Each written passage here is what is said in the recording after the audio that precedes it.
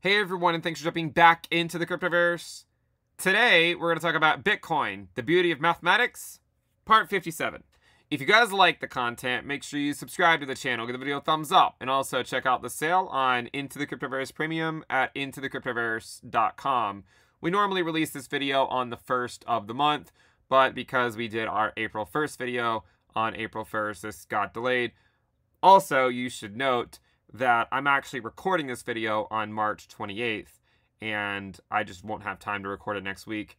I will be out of town. So if you're looking at the video and you're like, oh, the price looks a lot different than what I'm looking at it here on April 2nd, is because this video is being recorded 5 days before you're actually looking at it. So as of March 28th, 2025, the total market cap of crypto is coming in at around 2.725 trillion with a fair value at around 3.629 trillion. This represents an undervaluation of approximately 25%. The way it works is anytime it's below the red line, below the quote-unquote fair value, Bitcoin dominance generally goes higher.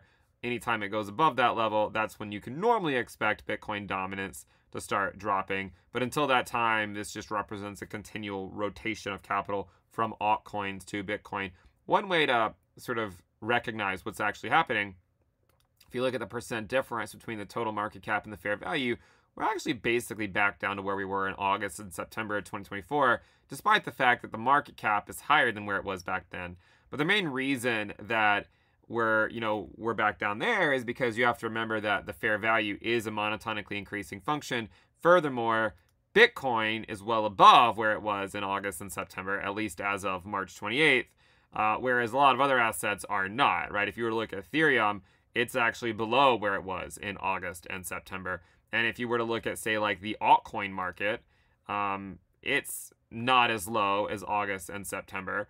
But you can see that when you take the asset class as a whole, it has dropped considerably. And that's because some of those higher market cap alts haven't really been doing that well. And Bitcoin is mostly the reason why the asset class is up in the first place. And so this is something that has happened before, where we go above the fair value and then come back down. It's happened a couple of times this cycle. If you take the percent difference between the total market cap and fair value, you'll get a chart that looks like this. And you can actually see that this is actually right where it got rejected at in the pre-pandemic high, before a pretty sharp drop and then a recovery after that. You can also see this level right here is where it got rejected at in August of 2012 before it dropped back down, and then ultimately a recovery later on.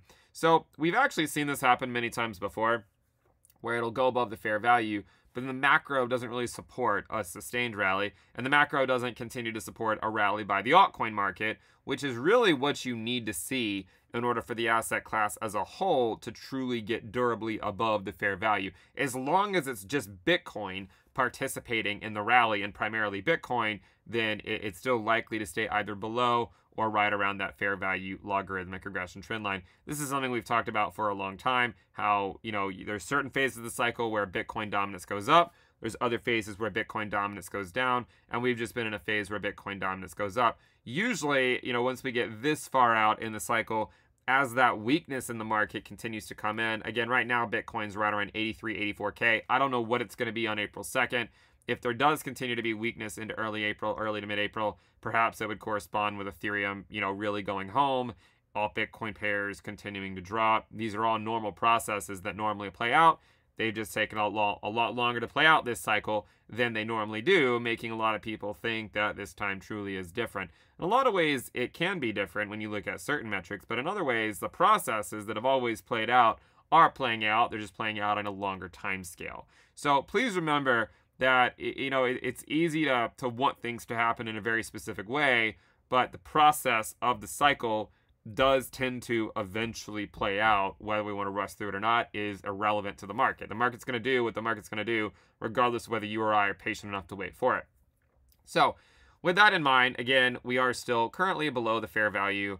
If it continues to drop, like say if it's 30 or 40% below it, or even 50 to 60% below it, you'll likely see a lot more intervention by the Federal Reserve. They already slowed quantitative tightening a little bit in response to the 10% drop by the S&P 500. If the S&P were to continue to drop, you would probably see the Federal Reserve become even more accommodative.